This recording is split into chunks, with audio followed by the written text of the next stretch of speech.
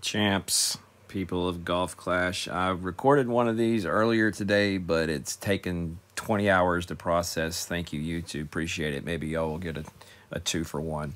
We do have the Monarch Ball in the shop to go along with the Kings of Golf Clash theme. We have a unicorn. We have a tiger with a crown. And we have some gold and white and some purple in there. I think the ball looks cool, to be honest with you. Power 4, overpower needle stability of +3, side spin 2, wind resistance 5.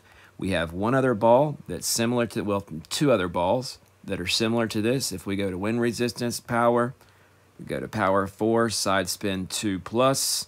We're going to have the hatchet ball, which is a +2, overpower needle stability, and then we have the outlaw ball, which is a side spin 3, but only a +1 needle stability. So this new ball would certainly come in handy if you don't have any of those balls. If you don't have any hatchet balls, if you don't have any outlaw balls, you would certainly want to have a power 4 Win 5 ball in your bag. Pretty much, I mean, in my opinion, from any tee, but most especially from third tee. Where is this ball going to be used? Well, I mean, I don't know. It doesn't have a precision attribute to it, so it may not be used.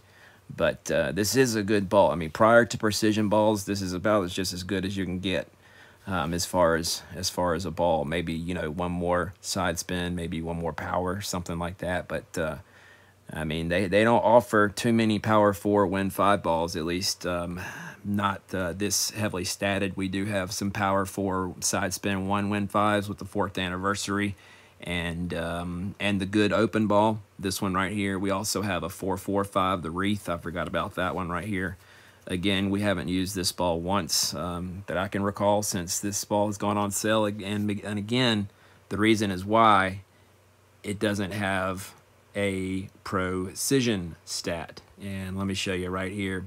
If we're going to use a Win 4 power 4 ball or whatever, if we're going to use a power, this is the ball that we're going to use right here.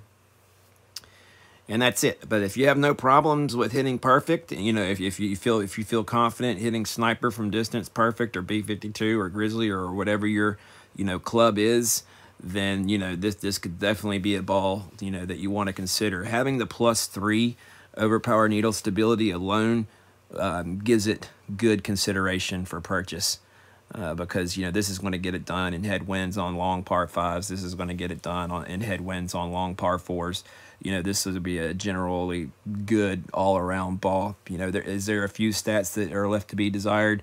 I mean, 1 or 2 maybe a little more side spin. You know, like I said, maybe another power. But I mean, this is a good ball for what it is, for what they're offering. It's a good ball. I would have liked to have seen a precision 2 or something on there. So what do we have? 9. So 4 + 5 is 9. So 11. I mean, they have sold up to 15, 16 stat balls. So, I mean, they could have easily put a precision 2 or a precision 3 right here, and this ball would have been chef's kisses. Chef's kisses. But as it sits right now, you know, you'd probably get a good 8.5 out of 10 if I had to give it a rating, and I don't really know what I'm rating it on because I wouldn't really play this ball in tour play. But yeah, it would definitely come in handy. Again, if you do have plenty of the hatchet balls, if you have plenty of the outlaw ball, this ball right here, and if you have plenty of the hatchet ball, I think you'll be just fine. I think you'll be just fine. That said, oh yeah, also if you have plenty of the wreath balls, that said, they don't release too many power 4 Win 5s. So, you know, if you're a collector or if you're somebody that goes through a lot of balls like these, then this is something that I definitely would not pass up. Again, guys, if you see some other video that pops up out there about a ball review, again, you know, it's been processing for hours and hours and hours. Anyways, always interested to hear what you have to say, what your thoughts are. Is this ball for you? Does it speak to you? Are you going to get it? What's going on there? Let me know. All right, guys, good luck. Adios.